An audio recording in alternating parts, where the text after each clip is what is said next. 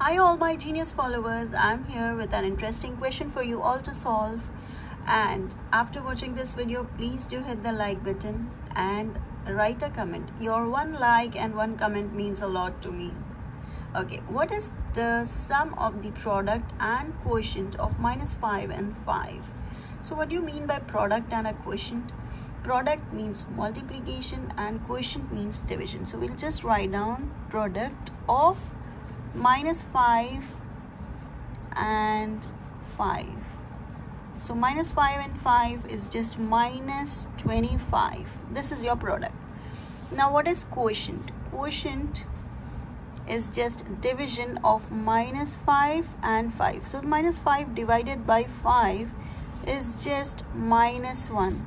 So when you have the product, that is sum of the product and quotient. So sum of the product and the quotient is -25 plus of -1.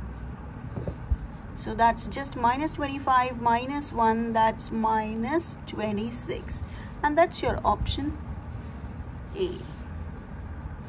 So guys, don't forget to subscribe and share it with your friends. Thank you so much. Bye bye. Take care.